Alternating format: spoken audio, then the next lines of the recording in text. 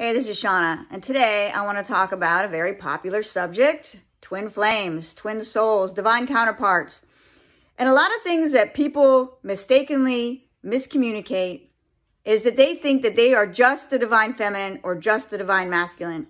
And that is a misconception because we hold both energies within us. Both energies need to be healed and balanced for us to be whole and healthy.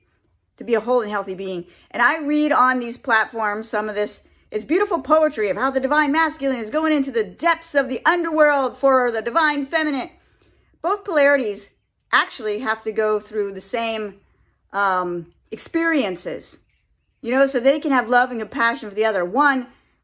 Not one goes through darkness and one is in light. Both have to go through darkness to get to the light.